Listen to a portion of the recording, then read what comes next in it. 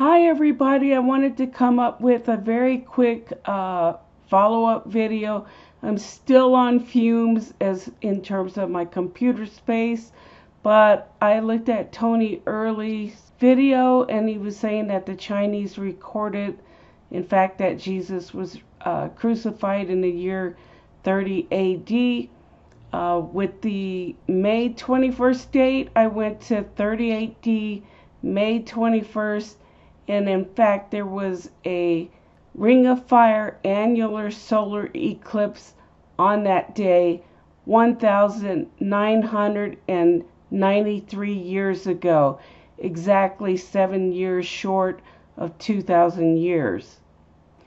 And here's that information of the annular solar eclipse on May 21st, 30 AD, and this can be found at eclipsewise.com if you're interested in more information. And this occurred at 9:51 a.m.